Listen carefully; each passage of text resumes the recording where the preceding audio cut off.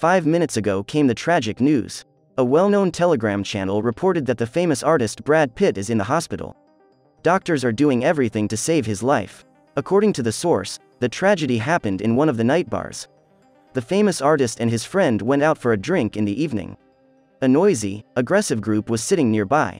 They did not behave in a cultural way. After a while, they didn't like the fact that Brad Pitt's friend was gay. They started making fun of him, and then they started making fun of him. Brad Pitt didn't stay silent and called the company out. But this only provoked them more. At one point, they poured beer on Brad Pitt's friend. The friend, Tom, couldn't take it and got into a fight. The actor also joined the fight. The fighters used all the objects at hand. The fight was not equal and the number of bullies was much bigger. When the security guards managed to separate the fighters, the bar was completely trashed. Brad Pitt lay on the floor. He had been hit in the head with a chair during the fight. An emergency medical team arrived and took the actor to the hospital. Doctors are trying to save him.